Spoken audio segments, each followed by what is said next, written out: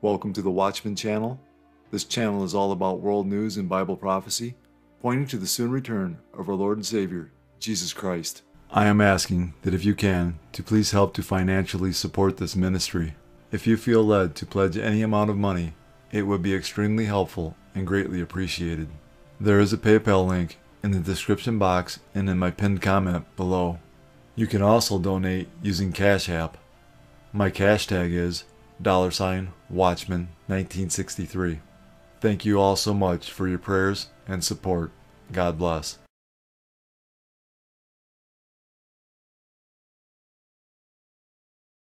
Isaiah 5:20. Woe to those who call evil good and good evil, who put darkness for light and light for darkness, who put bitter for sweet and sweet for bitter. First Lady Jill Biden spent International Women's Day giving the Woman of Courage Award to a biological male. Watch. In Argentina, Alba Ruada is a transgender woman who was kicked out of classrooms, barred for sitting for exams, refused job opportunities, subjected to violence, and rejected by her family. But in the face of these challenges, she worked to end violence and discrimination against the LGBTQI+ community in Argentina. This award winner wanted to change the name of the National Women's Conference to the Plurinational Conference of Women and Lesbian, Cross-Dresser, Transgender, Bisexual, Intersex, and Non-Binary Persons. I like it better by what its real name is, which is Halloween.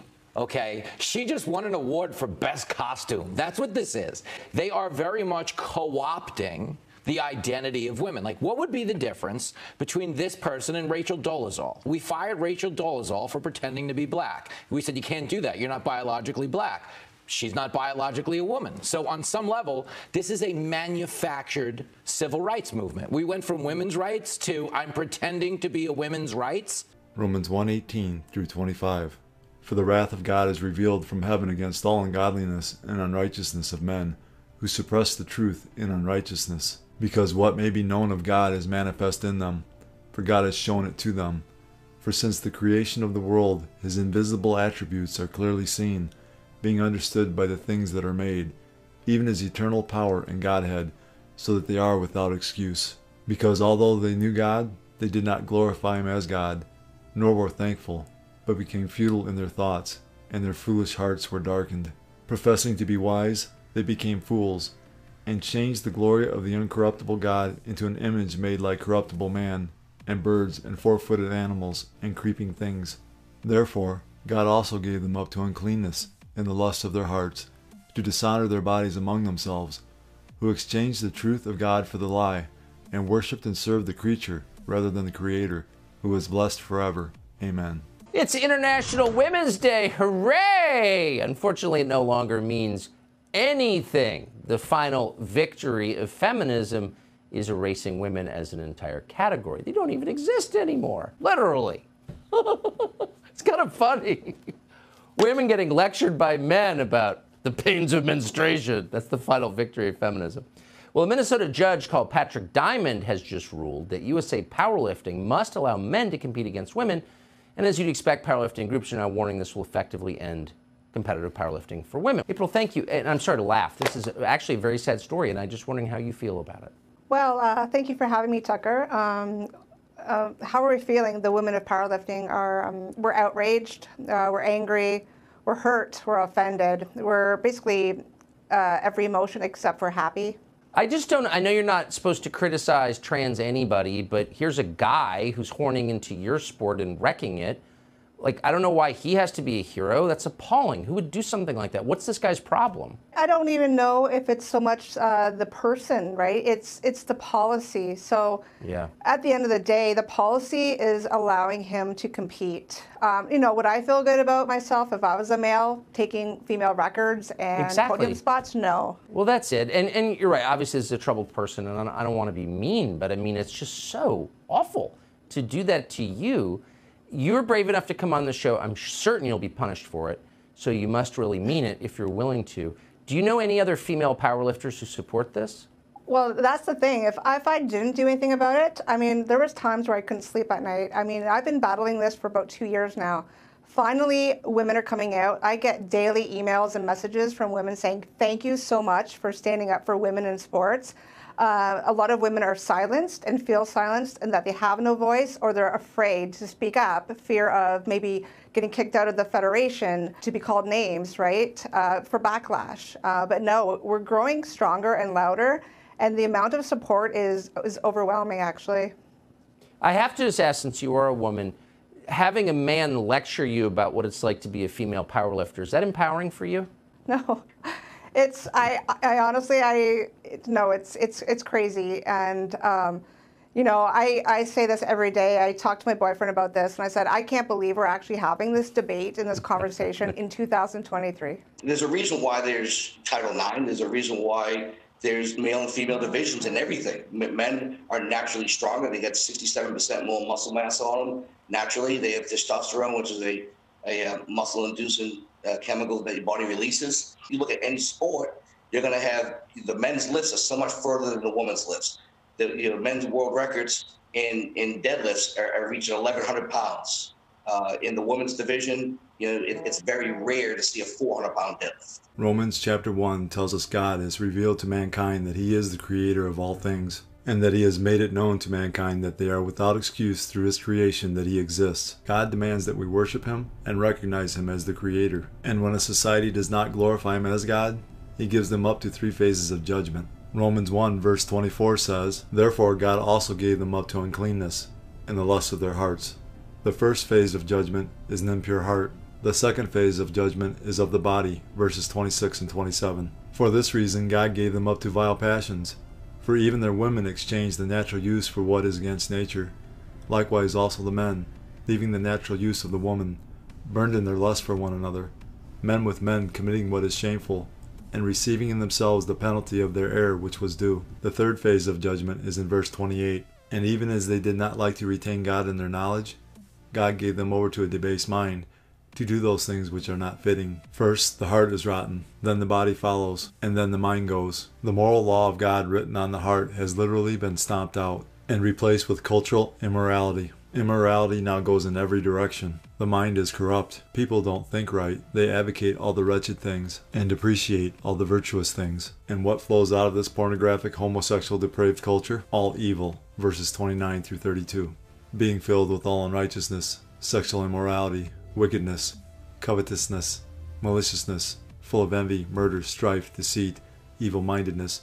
They are whisperers, backbiters, haters of God, violent, proud, boasters, inventors of evil things, disobedient to parents, undiscerning, untrustworthy, unloving, unforgiving, unmerciful, who knowing the righteous judgment of God, that those who practice such things are deserving of death, not only do the same, but also approve of those who practice them. In these last days, society has not retained God in their knowledge, and in return, God has given them over to a debased mind to do those things which are not fitting.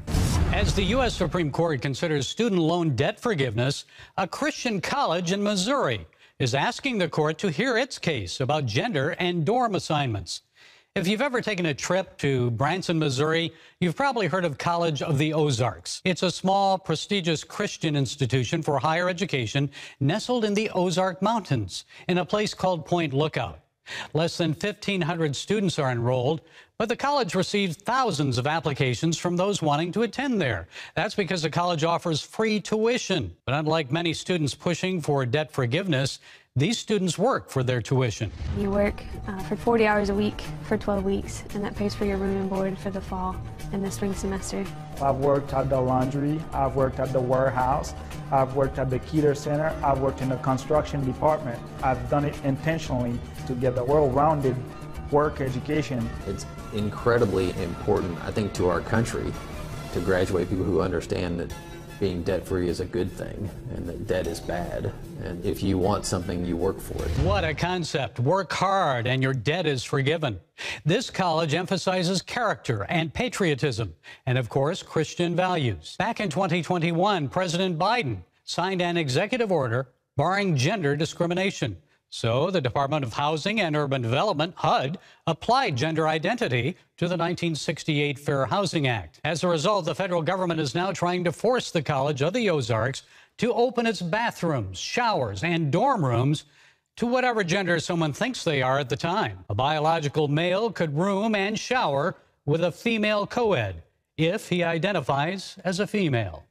C of O says that it is discrimination against them. They're a religious institution. It would force the college to abandon its biblical principles and its faithful commitment to God regarding sex and marriage. The Eighth Circuit Court ruled against the college, and that's why the school wants the Supreme Court to take up the case. Folks, this violates the U.S. Constitution and the right of freedom of religion. Let me remind you of Article 1 of the Bill of Rights, which says Congress shall make no law respecting an establishment of religion or prohibiting the free exercise thereof. That means the government cannot impose another faith, in this case, woke secular humanist religion, on the school. It also applies to President Biden and HUD.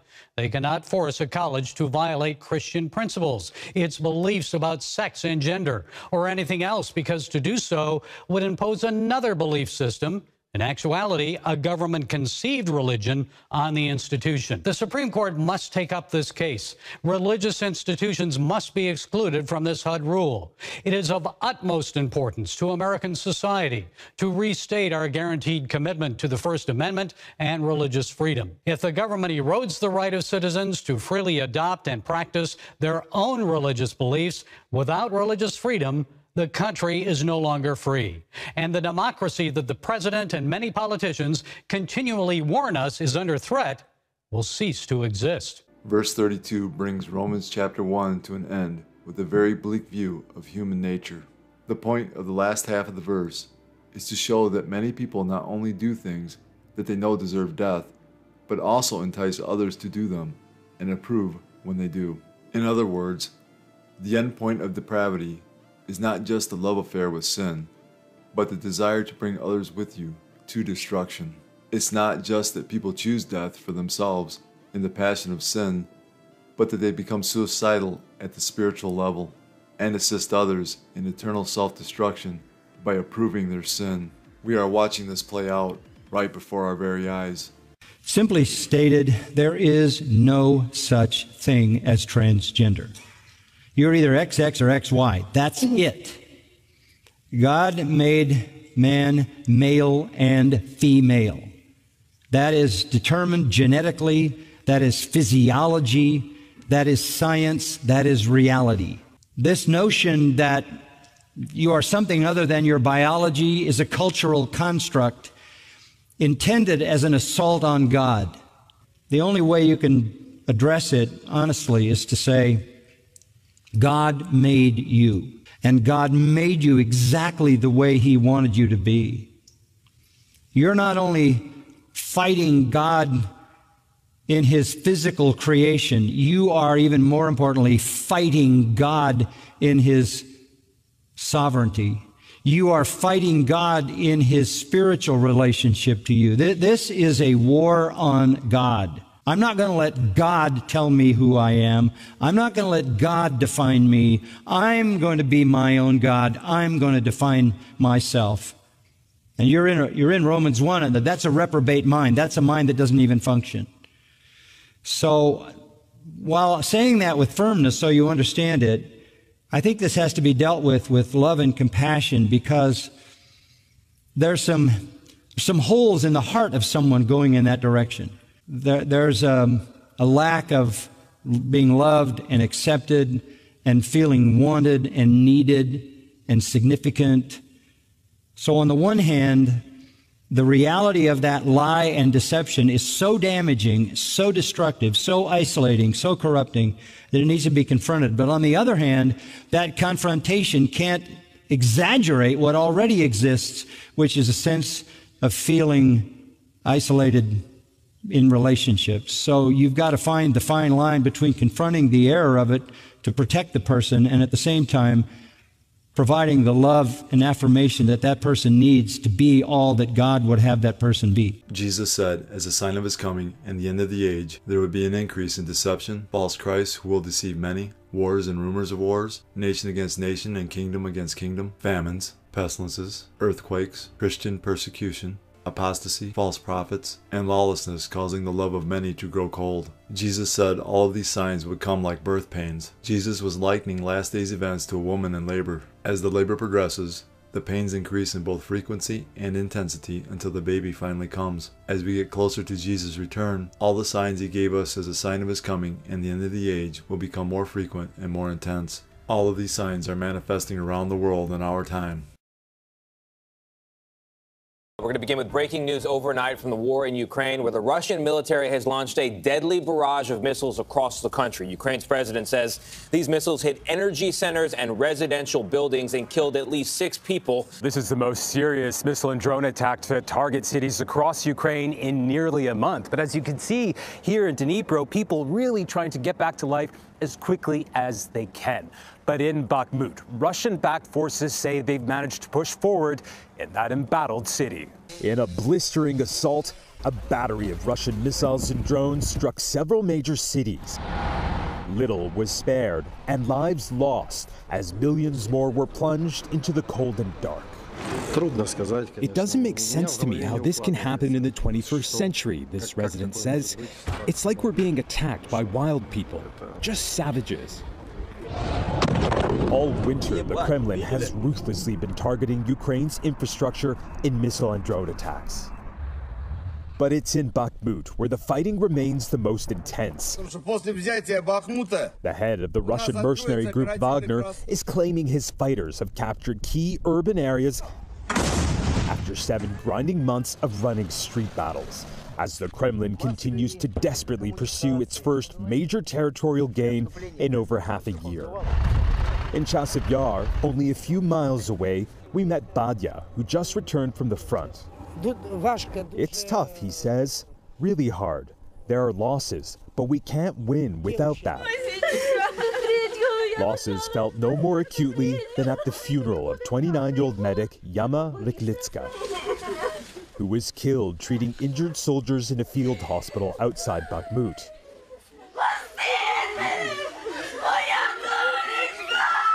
Her mother cries in anguish, "Oh Yana, my baby, my little one," as she says her final goodbye. Romans 13:11. And do this, knowing the time, that now it is high time to awake out of sleep, for now our salvation is nearer than when we first believed. The closer we draw to the second coming of Christ, the more urgent it is that we awake out of spiritual sleep. We have entered the end times, and with it, the grand climax of human civilization, culminating in the return of Jesus Christ. If ever there was a time to pay attention and get prepared, it is now. Furthermore, none of us knows when he or she will die. Being spiritually prepared for the end of life should be our top priority. Jesus emphasized the importance of watching for his return, as we read in Luke 21:36. Watch therefore, and pray always, that you may be counted worthy to escape all these things that will come to pass, and to stand before the Son of Man. Watching means properly using our mind. God gave us the ability to study, learn, observe, analyze, judge, and think. It is our God-ordained responsibility to watch and pray for Jesus' return. Ignorance comes from ignoring, and God does not want us to be ignorant to the season of the Lord's return, as we read in 1 Thessalonians 5:1-11. But concerning the times and the seasons, brethren, you have no need that I should write to you, for you yourselves know perfectly that the day of the Lord so comes as a thief in the night. For when they say peace and safety, then sudden destruction comes upon them, as labor pains upon a pregnant woman, and they shall not escape. But you, brethren, are not in darkness, so that this day should overtake you as a thief. You are all sons of light and sons of the day. We are not of the night, nor of darkness. Therefore let us not sleep, as others do, but let us watch and be sober. For those who sleep, sleep at night, and those who get drunk are drunk at night. But let us who are of the day be sober, putting on the breastplate of faith and love, and as a helmet the hope of salvation. For God did not appoint us to wrath, but to obtain salvation through our Lord Jesus Christ, who died for us, that whether we wake or sleep, we should live together with him. Therefore comfort each other and edify one another, just as you also are doing. We need to know the Bible prophecies of the end time, especially the prophecies surrounding the rapture and the second coming of Christ.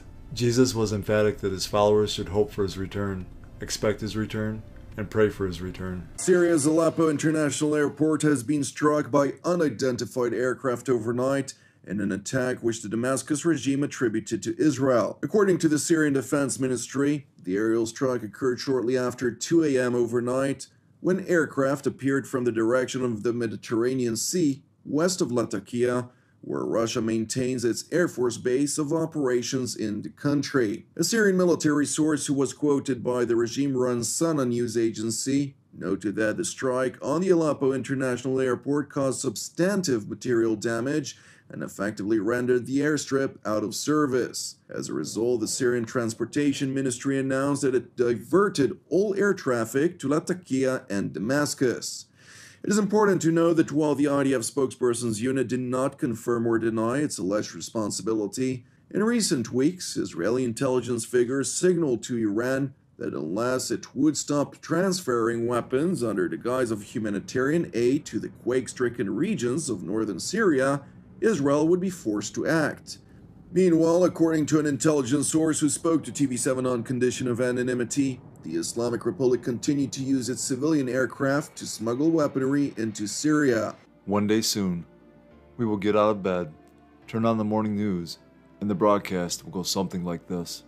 Israel has launched an all-out attack on Damascus, Syria. It has ceased from being a city and is a ruinous heap. Isaiah 17:1 and 14. The burden against Damascus. Behold, Damascus will cease from being a city, and it will be a ruinous heap. Then behold, at eventide trouble, and before the morning he is no more. This is the portion of those who plunder us, and the lot of those who rob us. Isaiah 17:9. In that day his strong cities will be as a forsaken bow, and an uppermost branch, which they left because of the children of Israel, and there will be desolation. Isaiah 17:1 and 14 tell us Damascus will be destroyed in a single night. Verse 9 suggests it is the children of Israel who caused this desolation, possibly with a nuclear weapon. We have an alarming story to start the show. A hostile foreign power in control of one of the most popular apps in America. The dangers of TikTok, an app found on millions of phones across the nation, dominated a Senate hearing on global security. TikTok is owned by the Chinese company ByteDance, and the concern is that China's government could gain access to user data and send a steady stream of disinformation aimed at dividing Americans against each other. One thing gaining bipartisan support in Washington right now, banning the incredibly popular Chinese-owned app called TikTok. In a hearing before the Senate Intelligence Committee, top security officials testified as to why Chinese apps and software pose a growing national security threat. This is not about TikTok. This is about any app, any electronics that are coming from China. FBI Director Christopher Wray says TikTok screams out with national security concerns, explaining he believes the Chinese government could use it to drive narratives and divide Americans against each other. Could they use TikTok to control data on millions of users? Yes. Could they use it to control the software on millions of devices, given the opportunity to do so? Yes. Author Gordon Chang spoke with CBN News' Faith Nation about the growing tension between the U.S. and China and why he believes a war is coming to American soil. We have a lot of Chinese-made devices in our country, like the drones. And then, if all of that weren't bad enough, we have these big cranes, port cranes, that are meant to be connected to China so China can troubleshoot them, which means that they can then manipulate them and steal data. China can do what's obvious, and that is, in the first moments of a war, manipulate our infrastructure, take it down, the grid, water, all the rest of it. This week, the White House announced they support a bipartisan bill that would give the president the power to ban foreign-based technologies like TikTok, which currently has over 100 million American users. Luke 21:25. And there will be signs in the sun, in the moon, and in the stars, and on the earth distress of nations, with perplexity, the sea and the waves roaring. One of the many signs we are living in the last days right before the return of Jesus Christ is nations will be in a state of perplexity or uncertainty over what to do in a difficult situation. This is exactly what is happening in our world today. Parts of France came to a standstill as workers staged their biggest nationwide strike of the year so far, a year that is far from over. Yesterday, more than 1 million people took part in demonstrations against a proposed government plan to raise the retirement age from 62 to 64. The protests were largely peaceful, but there were clashes with riot police in some cities. More than 1 million people marched in towns and cities across France to say no to President Macron's reforms that will see them working longer and retiring later. The atmosphere at the Paris march ranged from light-hearted to aggressive. There were some violent clashes in Paris on the sidelines of the marches with what police called radical elements that had nothing to do with the protest. Rallying outside Parliament for a second night in a row. Protesters in Tbilisi have been marching against a so-called foreign agents bill that many fear will curtail civil liberties and stifle press freedom. But riot police pushed them back using tear gas, water cannon and stun grenades. The Transparency of Foreign Funding Bill passed a first reading in Parliament on Tuesday, but not without chaos and fighting between MPs. The bill requires NGOs and media outlets receiving more than 20% of their funding from abroad to register as foreign agents or face heavy fines. President Salume Zurabashvili has come out in support of protesters and has vowed to veto the bill. Many demonstrators say the bill is reminiscent of Russian legislation used to silence critics. They say should the bill become law, it will ruin Georgia's chances of becoming a member of the European Union and NATO. To Greece now, where another day of fiery protests continue. Thousands called for accountability and improved safety standards following a train wreck that killed 57 people last week. A demonstration in Athens turned violent when a group hurled Molotov cocktails at police. Officials there responded saying that using tear gas and stun grenades. Greek youth, no strangers to showdowns with police, had reason to be angry. It was mainly young people going back to university who were killed on February 28th when a passenger train collided with a freight train. The government blamed it on human error. And it's the young who grew up in a recession after the post-2008 global financial crisis. The New Democracy Conservatives came to power in 2019, promising prosperity. But the COVID-19 pandemic and now high inflation because of the Ukraine war have largely sunk their agenda. Hundreds gather at a funeral march for the 6 Palestinians killed in an Israeli raid that lasted several hours. Israel says one of them was wanted for killing 2 Israelis from an illegal settlement near Hawara over a week ago. Israeli troops used shoulder-fired missiles to destroy a house where they say the 49-year-old suspect had barricaded himself in. Our brave troops operated surgically in the heart of the murderer's den. As I say again and again, whoever hurts us, his blood is on his hands. Palestinian officials say this latest raid amounts to Israeli declaration of war against the Palestinians. The international community has been calling for a de-escalation for weeks, but the reality on the ground is far from it. Is global chaos the new normal? As anyone can plainly see, the world is in a state of decay, moral, economic, political, every way possible. People are saying the world is out of control and looking for someone, anyone, to rescue the planet. Soon, very soon, a leader will appear on the horizon that appears to have all the answers, to calm the oceans, to bring peace to all the nations. His title will be the Antichrist, and he will be welcomed by millions of those on earth not taken with the rapture. Unfortunately, his true identity will be known soon to those left behind, that his true intentions are death, destruction, and control. So yes, global chaos is the new normal, until the Lord Jesus Christ comes at the end of the Antichrist's 7-year reign of terror and establishes true peace on earth. It seems like a good time for Satan to present the lawless one to the world. 2 Thessalonians 2, 7-12. For the mystery of lawlessness is already at work.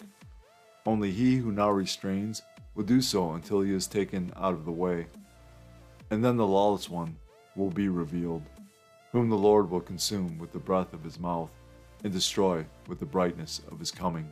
The coming of the lawless one is according to the working of Satan, with all power, signs, and lying wonders, and with all unrighteous deception among those who perish, because they did not receive the love of the truth, that they might be saved.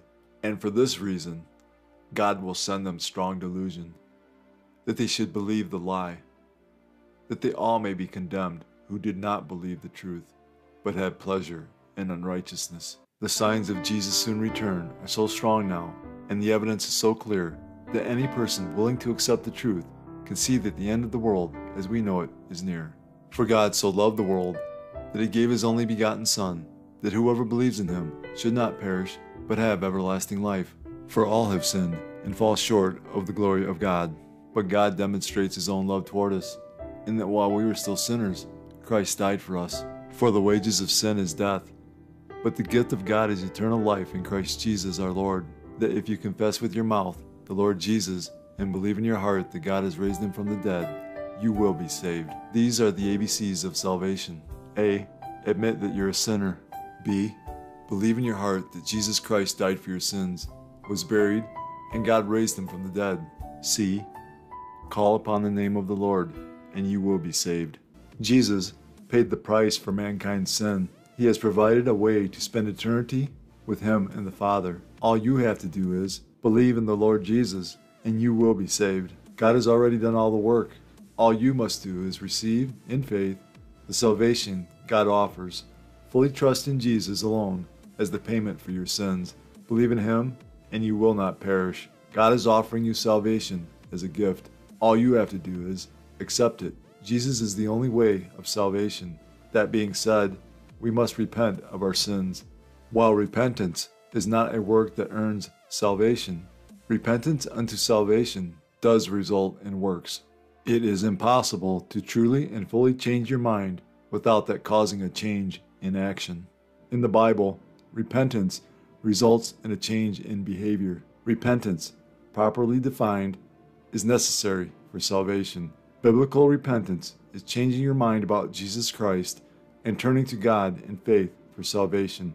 Turning from sin is not the definition of repentance, but it is one of the results of genuine faith-based repentance towards the Lord Jesus Christ. One day, Jesus is coming. You may be at church. You may be at work. You may be asleep. God grant that you will be ready when he makes his personal appearance. My God, what if his appearance occurs on a Sunday morning? My prophetic word to you this morning is get ready! Get ready!